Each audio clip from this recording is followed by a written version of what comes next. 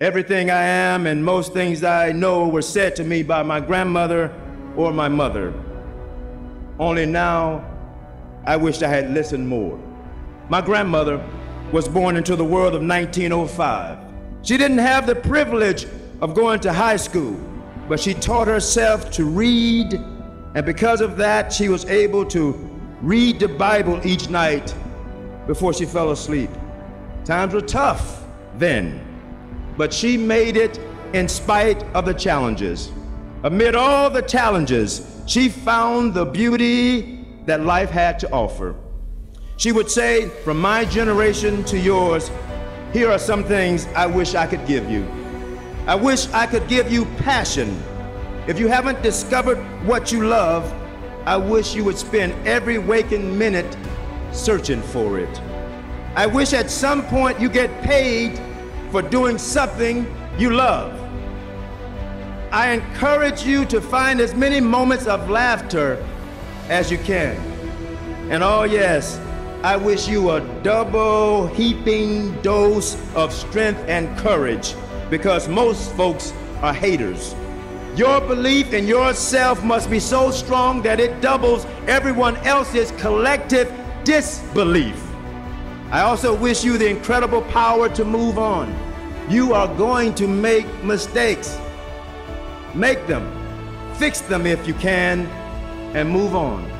When you have found, loved, and formed unions and raised children and taught students and built businesses and created new economic systems and developed theories and invented new technologies and produced, created, and told new stories in fascinating new ways, when your life is done and you join the spirits of all those that have come before you, you will have lived truly richly.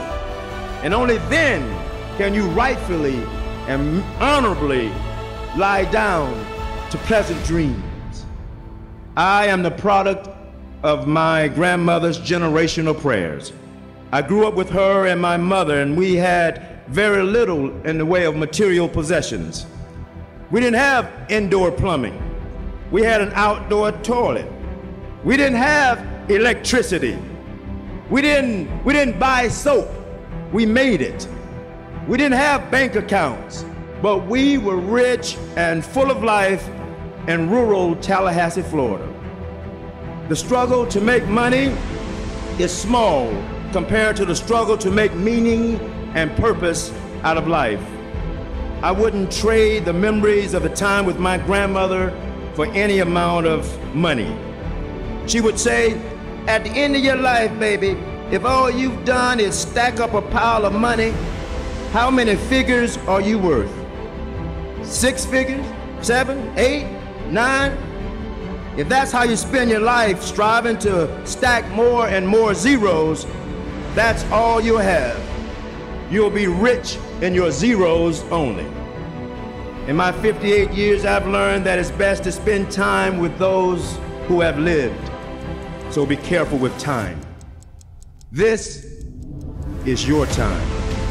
You were born to enter the world now, at this particular time, with this particular set of challenges and rewards.